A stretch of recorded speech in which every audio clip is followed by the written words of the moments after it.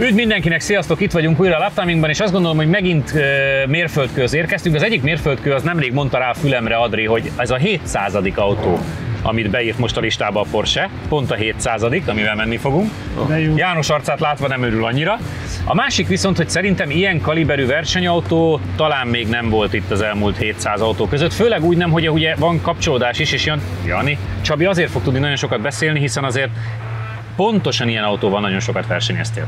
A műsor támogatója a AUTÓ Kft. Az út, ami összeköt. Megsérült a szélvédőd? Az Xon Kft. Nálad a helyszínen megjavítja.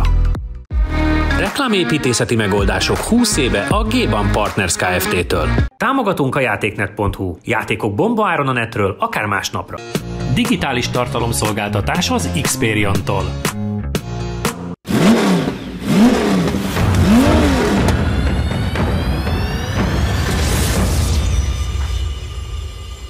Igen, hát nézd, rally autóból azért voltak nagyon komolyak, pályaautóból nem volt szerintem. PCR volt az egyetlen. Hogy mondod? A TCR volt az egyetlen. Hát igen. De azért ez egy más kategória. Igen, ez más. Nem azt mondom, hogy mindenképpen gyorsabb lesz, csak az, hogy más. Igen, nem ezzel a konkrét autóval, de ezzel a típussal számtalan élményem van, jobbnál jobb, és nagyon sok szerencsére, ugye én ilyen autóval is versenyeztem annó magyar bajnokságban is, aztán utána külföldön is nagyon sokat, 24 óráson nyertem kategóriát. Ugye ez a 997-es GT3 Cup kupás autó, és most, hogy beültem vele, hogy ide álljak, meg két kört guruljak, hogy minden oké, már egyből számtalan jó élmény jött elő. Ugye itt még hagyományosan szekiváltó van, nem kormányváltó, sem rendesen váltani kell.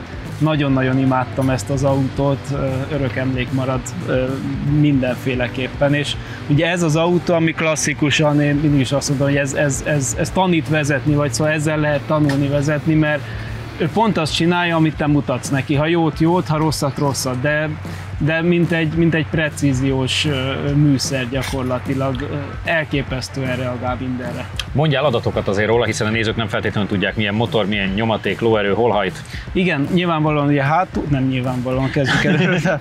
Hátul hajt, ugye a 997.2 pont egy vagy pont kettő? Pont egy. Akkor pont egy, csak a hátsó lökhárító már pont kettes, mert az oldalsó nyílás nem volt rajta eredetileg. Az még a csíklámpa. Akkor 3.6-os, ez gyárilag 400 lóerős volt, a márkakupákban 400 lóerőre volt hangolva, 6 fokozatú szekvenciális váltó van, de nem ez a dupla kuplung, meg nem az utcaiból, hanem rendes szekiváltó. Hagyományosan 3 pedál kuplunggal kell indulni. Kuplunggal kell visszaváltani is. Igen. Sokan használták úgy, hogy kuplung nélkül visszaváltásnál, úgy is bírja, de én mindig kuplunggal váltottam vissza. Az enyém azt tudom, hogy az általában verseny utáni mérlegeléseken mindig ilyen 1179 kg körül volt, attól függ plusz-minusz 1 kg, hogy az üzemanyag mennyi marad benne. Ebben most 55 liter van egyébként, hogy olyan közepesre meg van tankolva. Úgyhogy viszonylag könnyű az autó ehhez a teljesítményhez. Annó néztem 0-ról 100-ra egy jó sikerült rajtnál, akár ilyen 2,6-ot is lehetett rajtolni vele. Ugye hátul van a súly, slick gumi, ha jó a hőmérséklet, jó az út, viszont jó a tapadás, akkor ilyen 2,6 körül fel tud gyorsulni 100-ra, és olyan 11 valamennyi körül volt 200-on. Tehát nagyon jó ment. A Nordschleife-én is imádtam vele menni, mert ott meg ez még egy viszonylag keskeny autó volt, ugye a következő generáció már szélesebb, és egyenesben brutál gyors volt pont emiatt. Tehát, hogy itt azért a GT3-asokat simán lehetett előzni egyenesbe, mert azért 280 fölött ment kényelmesen a Dötting erőjébe, úgyhogy számtalan sztori van bármeddig.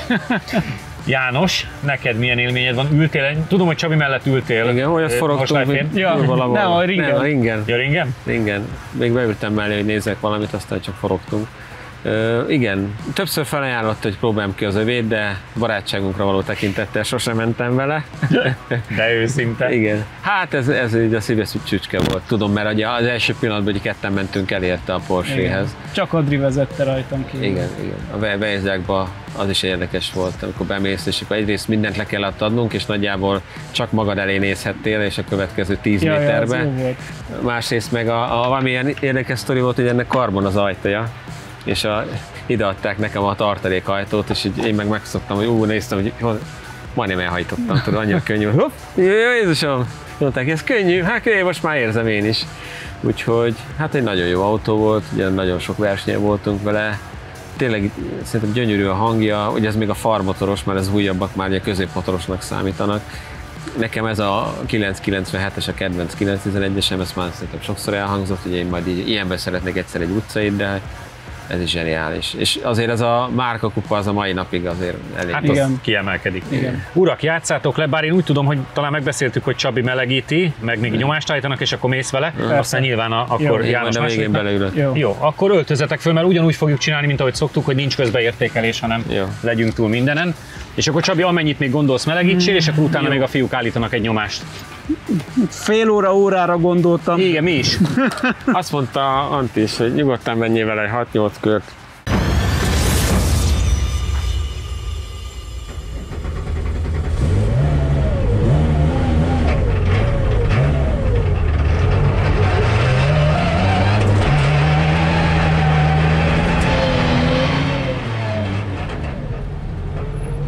Kíváncsi vagyok, hogy mire lehet képes. Jó, Néma döbben csend van, de még faterom is néznek ki az odójából.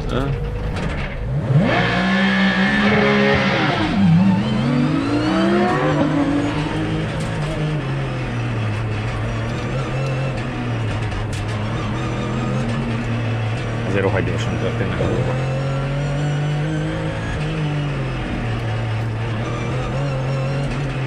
Minimálisat mozgott a jobb oldalon.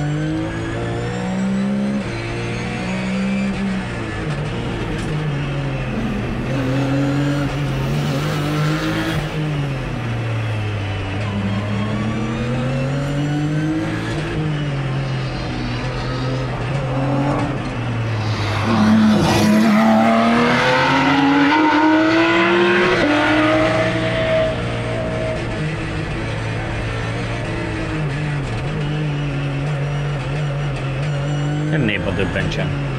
Rendesen nem tudok megszólalni. Jó szól, ez legalább hallatszik, ha megszól akkor is. Iszonyatosan van az úton. Hát ez igazából olyan, mint tényleg egy erőtös rallyautó élményben. Csak pályaautóban, igen. Igen, és ez ugye ez sokkal nyersebb még. Igen. Nem annyira PlayStation-ös vezetni, mint a Rally 2-ket, igen.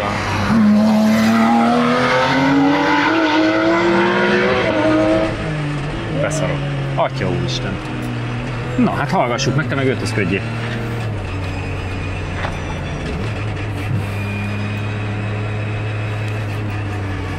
Ez meg nincs még. Üzemelés első kör 42,968. Összidő 1 perc 20,954. Mondanám, hogy abszolút harmadik így fejből, de jó lenne látnom a listát. Majdnem abszolút rekord lett. Polo és a 2021-es Fabia, Gender Renault, meg a Robi. De hát a kasztisok között a két erőt van. A kasztisok között a két erőt van előtte, igen. És az egyik 883, 896 és 968, tehát 1/10.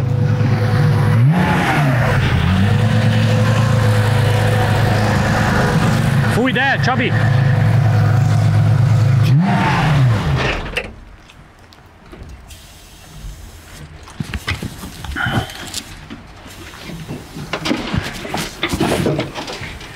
Nagyon-nagyon kemény, tehát gondolom a kupás futómű van benne, és mindenhol elpattog, hogy átmész az új körben, nagyon elpattog, ahogy már a féktávra mennél, úgyhogy az nagyon csinyán. Igen, és a rázókat csomó helyen inkább elkerültem, mert csak elugrál rajta. Oké. Jani, meg melegítsél te is egyet, hogy megszokjad. Hallod, Jani? Egyet-kettőt melegítsél, hogy megszokjad. A tapadás jó, ABS nincs, de alapvetően jó a tapadás, ha nem ugrik. Jó? Jó. A ignition-t kell ráadni, és akkor itt a gombbal indul. Jó? És hogy rajtolsz vele, mert ugye az se egyszerű.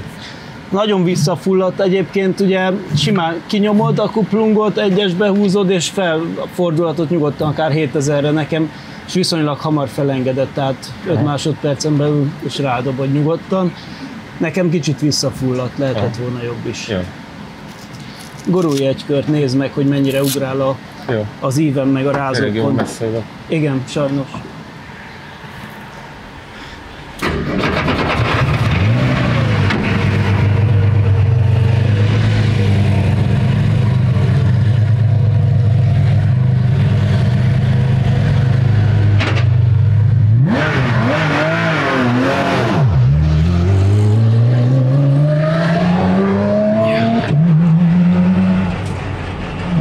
Azt teljesítetted, amit vártunk alapvetően.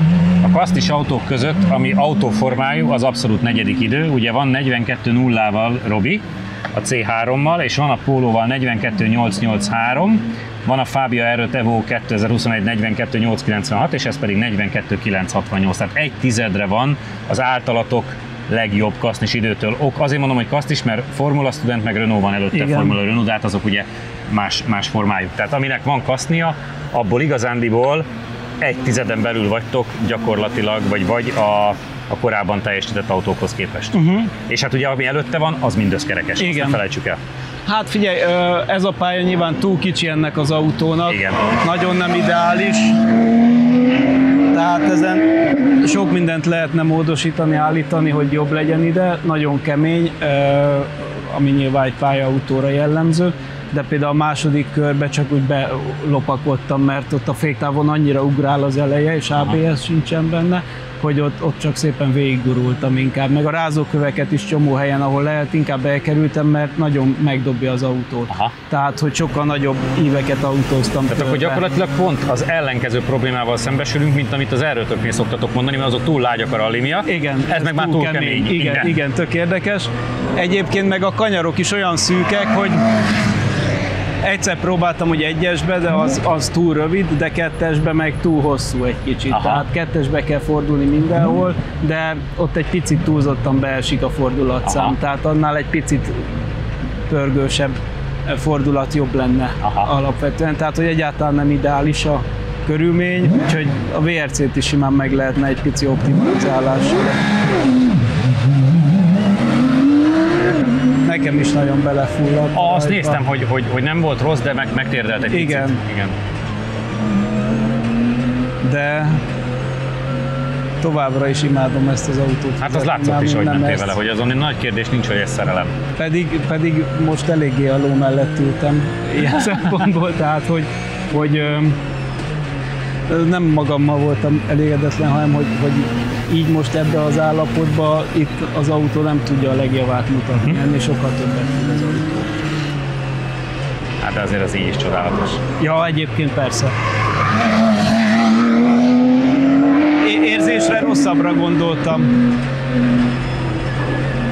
Érzésre rosszabbra gondoltam, tudva azt, hogy mennyire sok van még benne, azt hittem, hogy gyengébb lesz az. Aha, nem. Tehát azért 42-vel kezdődő idő az nem gyenge. Az nagyon ritka. Az nagyon ritka. De továbbra is az autó vezetés technikában, azt hiszem, tehát a 991, ugye, ami az utódja, az is egy nagyon-nagyon jó autó, elképesztően jó autó, a versenyautója is, meg az utcai is. Ugye ez korábbi műsorokból kiderült, hogy nagyon szeretem azt is. De ez még jobban, ez még nyersebb, ez még inkább vezetni kell. Tehát ugye generációra egyre puhulnak, ugye mint az utcai autók, ez is egyre inkább vezetőbarátabb lett. Ez még egy hardcore-abb autó. 43,499. Összidő 1 perc, 21,964. Mind a két körön egy fél másodpercet kapott, tehát a vége egy. Azt gondolom, hogy ahhoz képest, hogy neked ez nagyon benne van a kezedben, az tök oké. Igen. Az tök oké. Úgyhogy, de szenzációs. Egyébként most, hogy átváltottam a két kör, azt azért jegyezzük meg, hogy két körön viszont már megveri a két R5-öt. Igen, ott a Butorobi mögött csak 9 tizedben. Igen, és ott már a Polo meg a Fabia is mögötte van. Méghozzá nem kevéssel. Ha rá tudnék menni mindenre, akkor sokkal jobb lenne. Nyilván.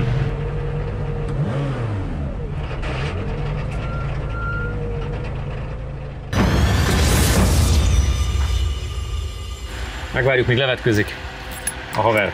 Ja. Hajlat igazíts meg, mert nem lesz elég kérő. Hát, Jó.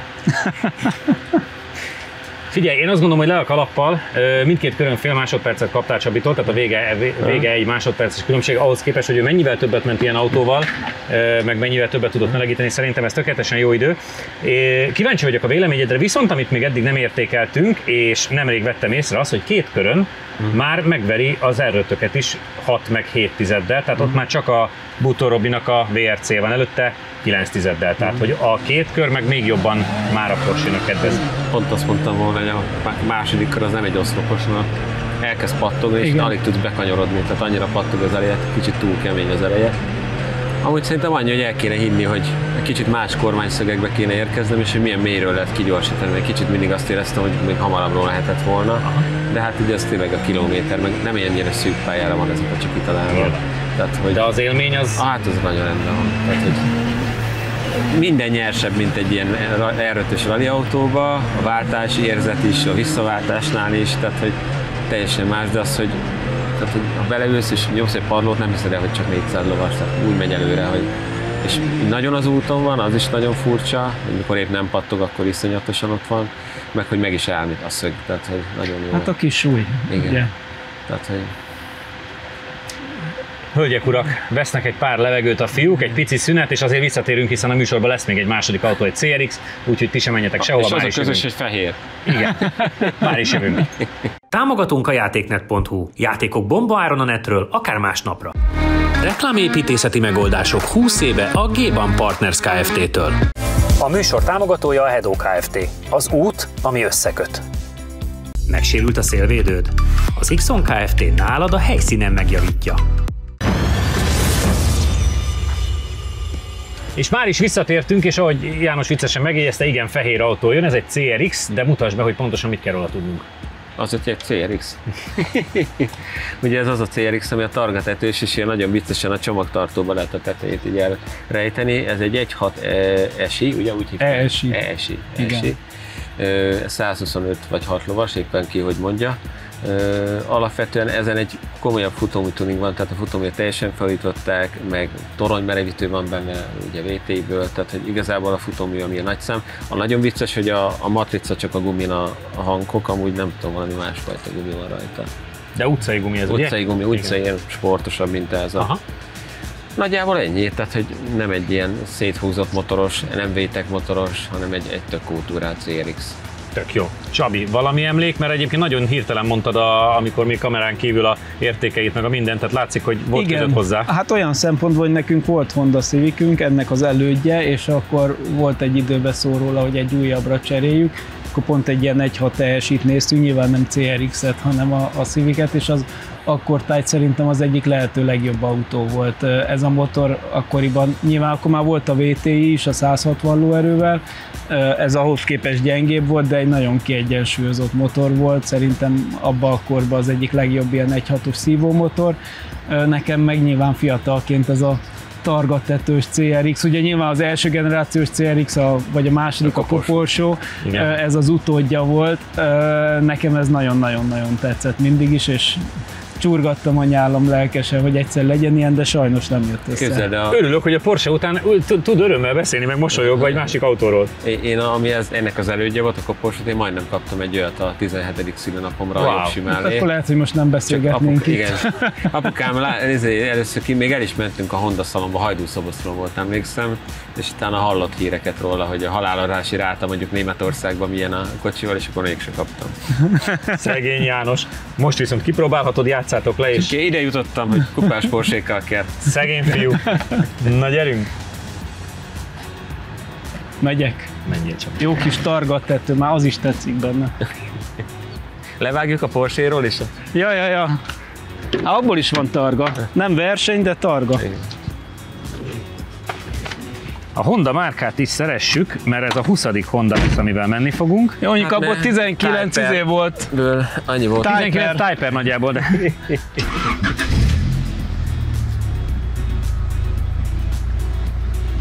Ja. Aha. A váltója trükkös. Micsoda? A váltója olyan kis, nagyon rövid úton jár. Ezt nagyon nem kell melegíteni. Jó. Hát így, hogy utcai gumi. El nem melegíts nekem. Jó. Megy egyből!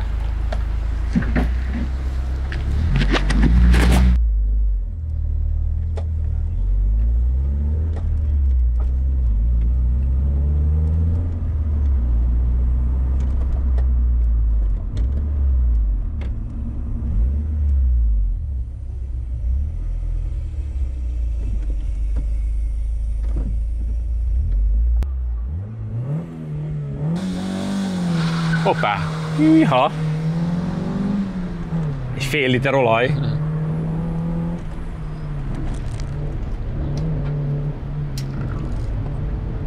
De nem mozog rosszul egyébként. Nem. Miért érzem azt, hogy neked már nem kéne menni vele? Kicsit teszi el. Kicsit harapja az olajat, na. Főleg a jobbosokba.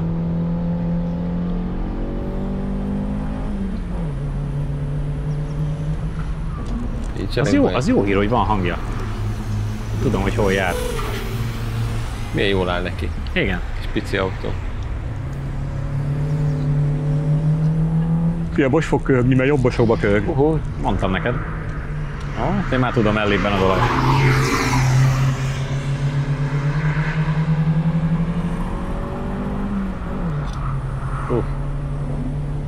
Jó, hogy ezzel mentünk utoljára. Igen. Az olajfelhőt így.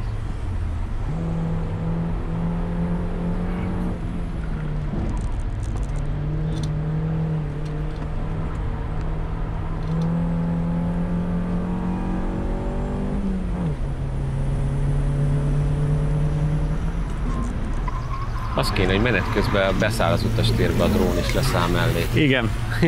Azt akkor lehet, ha lezuhan. Igen. Hát mellettem már ment át menet közben. Nagyon jó érzés volt. Már túl erőlteti.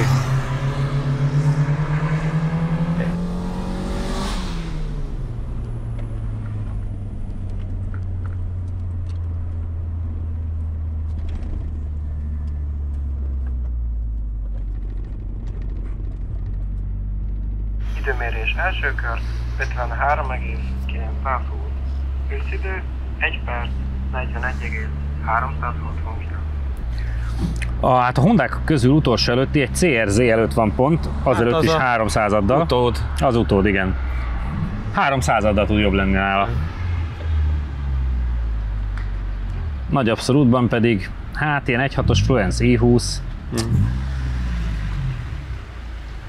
Seicento Rally, Astra GSI. Csabi, alapvetően a Hondák közül a 19. a 20-ból, és a CRZ-t tudja megverni 300-addal, mire János EP-sen megérsz, hát jó, hát az utódja. Abszolútban is hát ilyen 470. idő környékén, bocsánat, 490. idő környékén van. Az 701-ből középmezőny. Az egy kétharmad. Kicsit hátrébb. Jól mutatott, egészen picit azért füstölt. Hát nem kicsit. Füstölt? Aha. Micsoda? Na mindjárt meglátod. Milyen az élmény? Biztos látott már szebb napokat az autó, de egyébként jó pofa volt. Sok helyen beleér, ahogy összeül a rugó, beleér elől is, hátul is, főleg inkább hátul, a nagy kerék, igen, valahol beleér, azt hallani. A motorja is valószínűleg azért volt már erősebb szerintem, tehát nem hiszem, hogy ereje teljében van. Egyébként teszi a dolgát, tehát szépen jön-megy, de azért valószínűleg nem a legjobb formáját mutatja per pillanat az autó, vagy így érzésre. Kicsit lágynak is tűnik már a futómű. János, mutasd meg a Csabinak, hogy füstöl. Ja.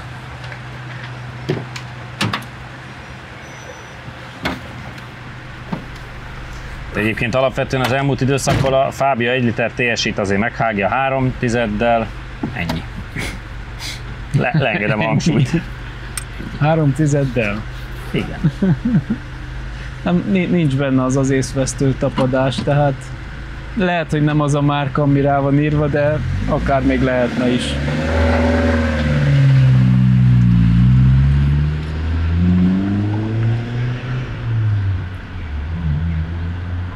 Ha látom, azért jön belőle egy meg kis... meg érdekes, hogy a jobbosokba Igen? Igazán, igen. Rajtnál meg a jobbosokban, de ellibben valószínűleg. Kuplungja is, ugye mi megszoktuk az ilyen jellegű idősebb autóktól se egy acélos darab. Nyilván. Aha. Jó, hát a te rajtodnál mondjuk olyan füst volt.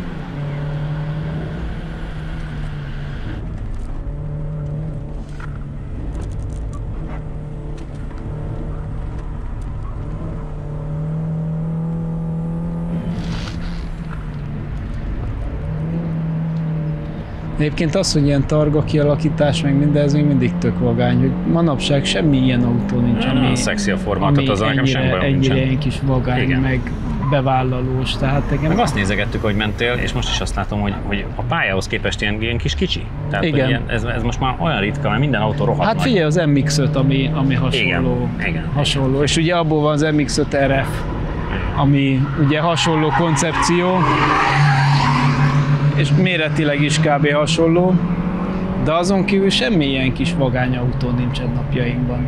Hát az elmúlt. Ez a világ elmúlt. Pedig nagyon kis menő. Úgyhogy azért ez nem véletlen, azon mosolyogtam menet közben, hogy fú, azért fiatal koromban egy ilyenért fél kezemet adtam volna.